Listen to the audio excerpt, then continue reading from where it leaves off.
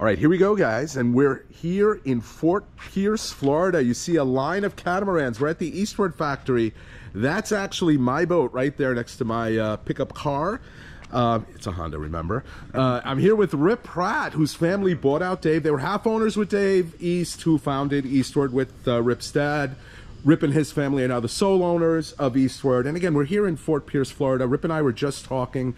Rip, this is like one of the big boat building manufacturing parts of the U.S. And maybe we'll get out of the wind a little because, of course, I forgot to bring my mics with me. Give us a little history about this area. Sure. Well, you know, it's always been boating oriented. We're right here on the Atlantic. We're 60 miles from the Bahamas. We're up and down the Treasure Coast.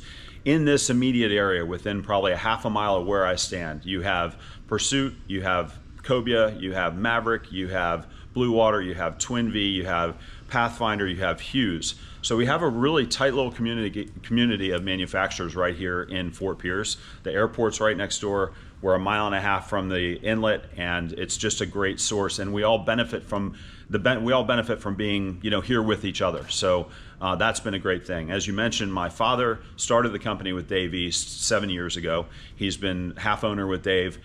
They've had a great run. They've built a great company. Dave has had it was time for him to focus on what was important, which was his wife and his wife's health. And so we agreed to buy the balance of the company out.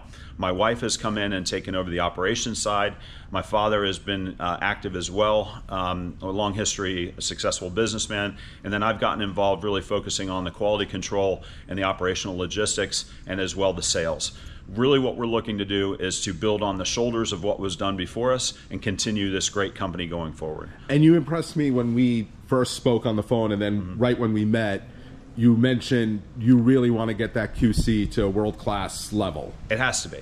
I mean, what's the point of having such an amazing product if it doesn't go out in its highest and best form and there's not great follow-up in the event something happens while it's out in the field with its owners? So I've been active on the phone with the open warranties, building the relationships with the folks that are in line to build, and then also focusing, we're in our new plant right now. So you'll see it is a weekend, so we're not operational today, but this is our rigging department. We have 2 boats in rigging. And if you've seen when you made your last video, you'll probably, those that have gone back and seen it, by the way, we've gotten a ton of great feedback. So thank you for doing that. It's been a great resource for us. But if you go back and look at that video, you'll see the improvements that we have here, which give us the ability to put out the boats at a greater pace without compromising quality or any of the elements that might slow down the process. So those that are in the line are going to see that boats are going to go out faster, but they're also going to come out with a higher quality control, attention to quality control going down the road. Right, and we mentioned, we're going to jump right here. Yeah, it's the rigging facility. Those are my engines. They're 225 V6 Mercuries, naturally aspirated. Yep. And maybe we'll walk over to the boat that, sure. The boat ahead of mine, the 24 ahead of mine, that is that a Whisper Gray? Is that the color? That is, yep. That's exactly what that is. It was the first boat rigged with the 225s, and you started to tell me the performance, and I kind of kept my mouth shut, and I said, wait, Rip, let's wait for the video. Sure. Let us know about that. Well, it's the first 24. We conventionally have rigged the boat with the 150s, and this is the first 24 that we've delivered with the 225s. We're actually going to run the performance data so that we can post it online, but I can just tell you from our first time in the water, the first 3 times that we've had the boat launched, the additional power, control, efficiencies are remarkable. The 150s still work great, but it's amazing what those 225s do on this boat. I mean, it's really impressive. Yeah, I mean, maybe just a sneak peek, because Dave did send me the numbers, and it was pretty linear. And of course, presuming light on fuel, there's no T-top yet. Right. But it was almost, the RPMs and the miles per hour were matching. So 2,500, Dave said, equaled 25 miles an hour. Obviously, that's going to go down. Mine is going to be bottom painted too. So I'm not expecting that linear performance, but still, the fact that you could probably, if you want to cruise at 30 slow speed, you know, I was trying to do the math in my head. I don't think it's unreasonable that you might touch 3 miles per gallon if you go really slow. We'll know shortly. Okay. So okay, more to come on that. We haven't seen anything in the market that's performing as our boats are conventionally rigged, and now with the addition of this engine, we're pretty confident it's going to be going to be pretty exciting, but we want to get that data before we put it out. Yep. And I've been on the water my whole life, and as much as my father's been a part of this boat company since its inception, I'm still learning all the benefits. What I do know is you get out on the water, you have more beam, it's drier and it goes faster, it's out of the hole, and you have better efficiencies. You have better fuel economy. And there's very little bow rise. Yeah, it's up. You're up and running before you know it. I mean, we own my wife and I built one of the original Eastward. It was a coastal 2200, which was not unlike a Pathfinder, mid gunnels. Right. I remember monohull. Dave had that. The brand was building, like Pathfinders. Yeah, it's a similar, and that's popular in this area. So we had one of those, and we have a lot of friends in the area who have Pathfinders, and the difference, and they're great boats. They built a great name. They carry their value. We found, from a performance standpoint, the benefit of the efficiencies again that Dave found and turned into a great boat for the market. Same type of situation here. They take a hull that has 50 years of on the water experience in one of the worst seas on the planet, which is down in the Australia, New Zealand waters. You'll find that the bulk of the air sea rescue folks use the basis of this particular hull, and that's the Kevlar Cat. The Kevlar Cat. So why reinvent the wheel? Sure. So sure. when that and you can see came how along, deep this tunnel is. I mean, I don't know how it's going to show up with the GoPro, but the tunnel is massive. It's really deep, and that helps with sneezing. Exactly. All right, maybe we'll jump into the factory. Sure, absolutely. All right, we're back. Rip, we were just talking about the new setup here. Why don't you walk us through it? Dave and his team did a great job early on getting a lot out of a small space. But the reality is you spend a lot of time moving things around to be able to create the space to work on the boat, which is time taken away from building the boat, which is what we're here to do. In our new space, if our company is broken, the fabrication is broken into 3 segments. One is fiberglass in and out of the mold. And these are the 2 molds here. So you'll see we have the 24 here, and you can even see our process right now. Feel free to step up there. So this is a 24 that's in the mold that's being fabricated as we speak. You can see the Kusa board. Yeah. You can see the layup.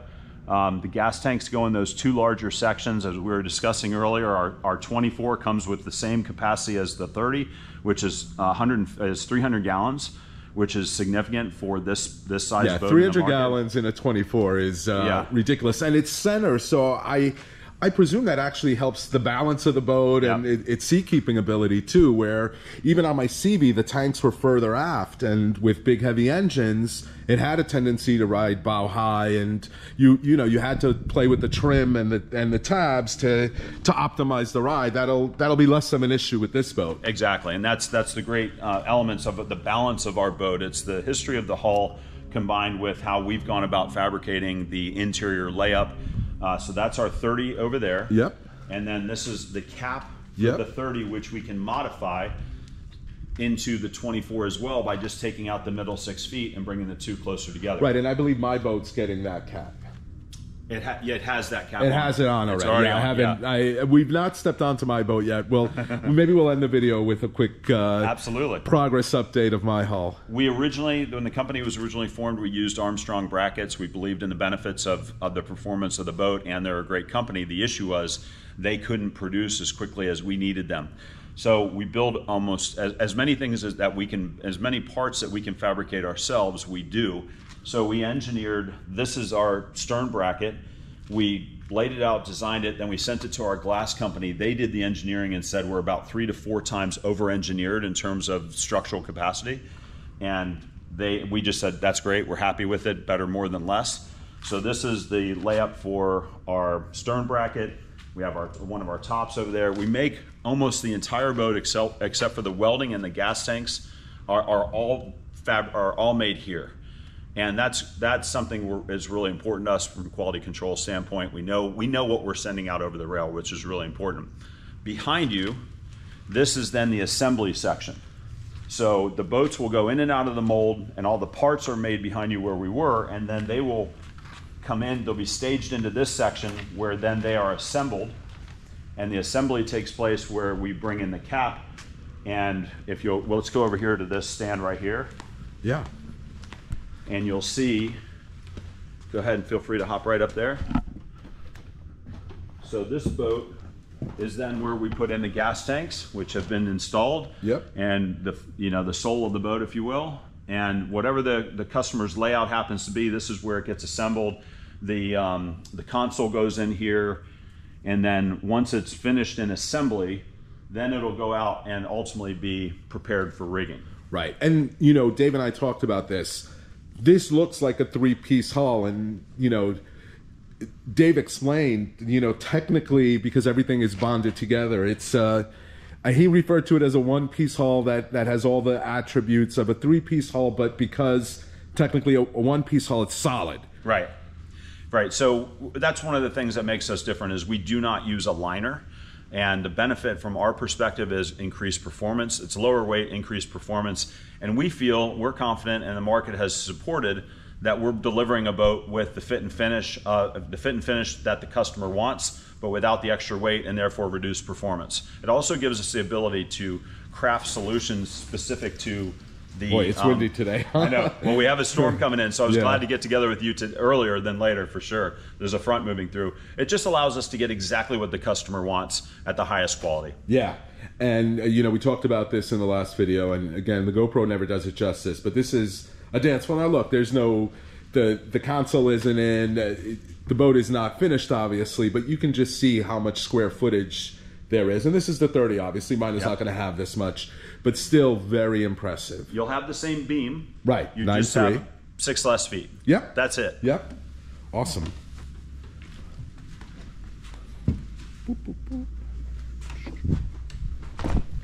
Then, we can go out here and I'll show you kind of our staging section. So the boats will come out of the mold, and this boat came out of the mold last week. So they'll come out of the mold, and this is where they'll remain until they're ready to go into assembly. Right. Once they come out of assembly, they'll start lining up here, which then leads us into rigging, which is our third department. So as we pointed out, and we'll finish with your boat when we get to that point, this is your boat, which is now officially in rigging. We'll take it on Monday to get the tower put on. We'll start putting on the rub rails. It has the engines, which we pointed out here. Right. Now it's a little crowded in here because our forklift is in place and the guys aren't here to work, but let's take you around to our rigging section. Normally this is not filled like this, but we're gonna go up here.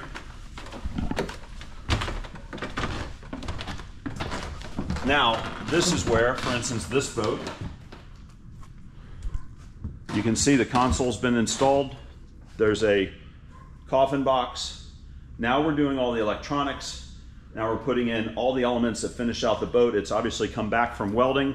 This is our top, which we fabricate here. The console here, the leaner, all of this is made here. Right. The coffin box, everything is made on site. So is this the same rear-facing cooler seat I'm getting? I don't think you have that height. Okay, I think yours is a little lower, and it's not as deep. They went with a kind of the next size up, if you will. Okay. And then they also will have a tackle center on the side, and then access on the other side. Bait wells in the transom. The space under the bait wells is where the freshwater bladder lives.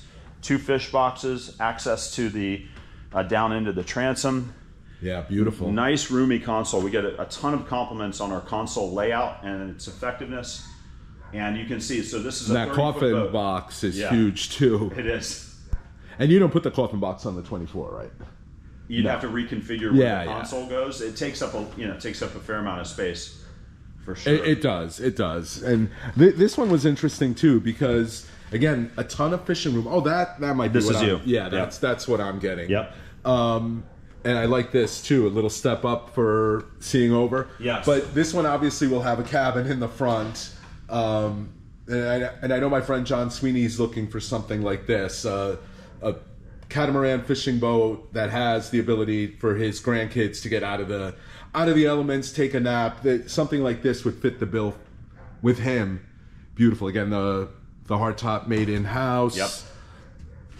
And just a lot of dance space. And how long do the boats typically stay in here? I guess it depends on how much stuff they want. What we quote is a month in and out of the mold, a month in and out of assembly, and then 4 months for rigging. Now, it doesn't mean they're in rigging for 4 months. It means that that's them being staged and waiting their turn to come into rigging. Right.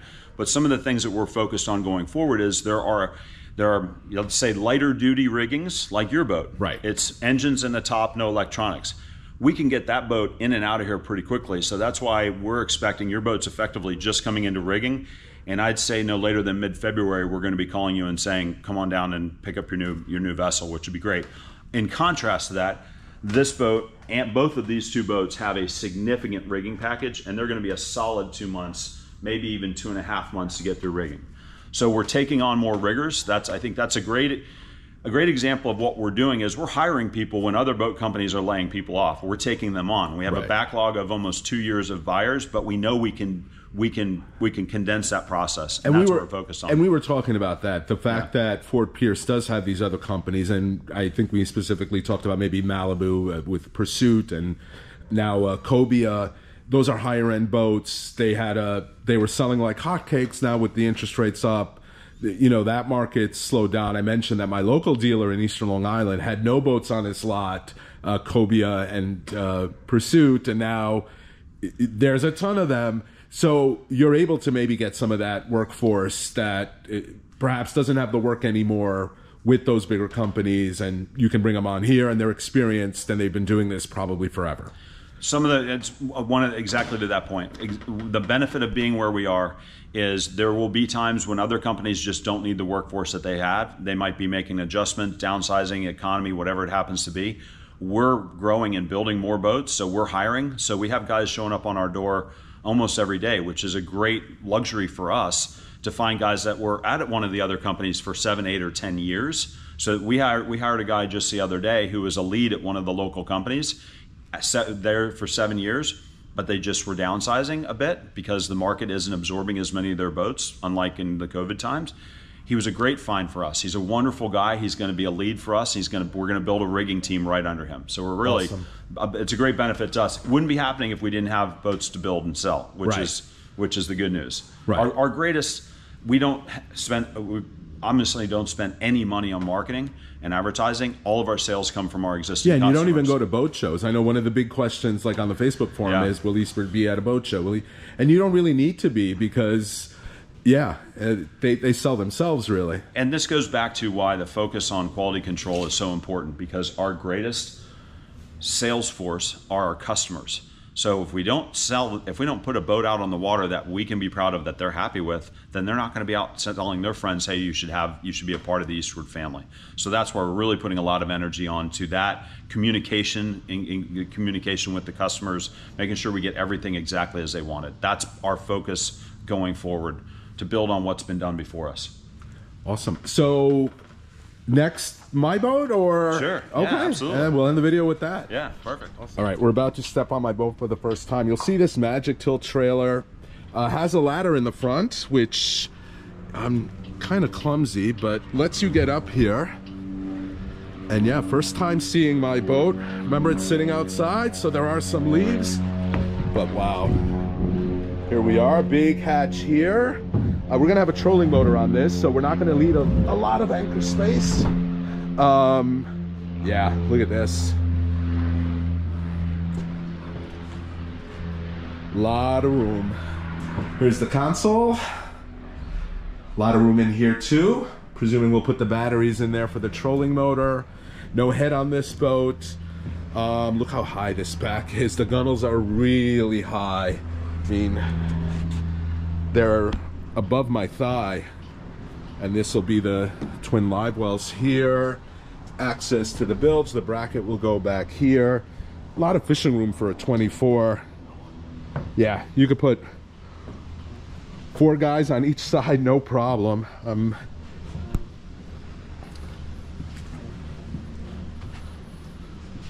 Wow.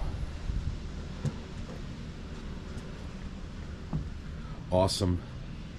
Well, Rip, I can't thank you enough taking time out of your Saturday. This was wonderful. Great to see the new factory. Great to see my boat for the first time. And yeah, look forward to picking it up in a month and a half or so. And I'll include contact details for how to reach Eastward if people are interested. But anything you want to say? I'm just thrilled that you came by, and we really welcome the opportunity to share what we're doing here with you and your viewers. We're excited about where we've been, but we're really excited about where we're going. We have a great plan going forward, and we're getting the response at the end of the day comes from the market, and we've got people lining up to buy the boats. So all's good in the world, and we'd love to have anybody come by anytime, see the factory, and get out on the water with us. Awesome. Thank you again, Rip. Thank you. Guys, as always, if you like these videos, hit that like button.